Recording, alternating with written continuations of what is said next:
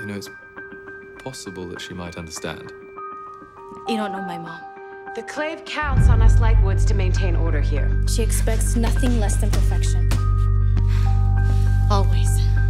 I did my best, Jace. Then maybe your mother was right and your best just isn't good enough. Alec, we looked like fools, taking in Valentine's son. Mom says you're not even part of our family. Caring for him like our own? It's just like your father trying to undermine me through you. You've embarrassed all of us.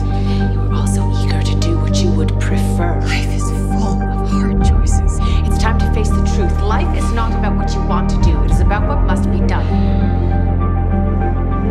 Alec, what are you doing? Enough. Don't kid yourself. It's good to see you both. Really? You're not making a hard choice, you're saving your own ass. You're talking politics. I'm talking about Alec's life. Because last time you were here, you turned your back on all of us. Especially Jace. It's tradition. Traditions change. The honor comes from the deed. When you truly understand that, then you'll understand me. You wanted Jace dead. I was following orders. I was following orders. I had no choice. I'm trying to protect all of us. I'm trying to protect you.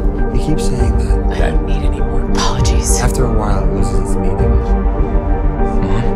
Because you don't owe me one. Lately, I have been trying to reconnect with the people I've hurt.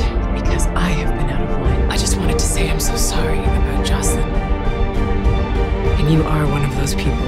As a parent, your greatest hope is that your children don't inherit your worst traits. I am so sorry. This is all my fault. I've been so hard on you. Put so much pressure. You can't tell, Isabel. So he finally told you. Seeing what you have accomplished as the head of the Institute. Oh, Isabel, you poor thing. I can bear it, but it would destroy her. Nothing has made me prouder. My punishment is more severe because my crimes were too. That's very noble of you, Mom. Leave him. But if you're not going to fight this thing, I will. I can't let my problems interfere with my duty. Not now. I don't know what I'm supposed to do now. I hope I'm not embarrassing you. I feel so lost. Like I don't know who I am anymore. Mom, you deserve to be happy. What are you talking about? You're our mother. We stand by you. Always.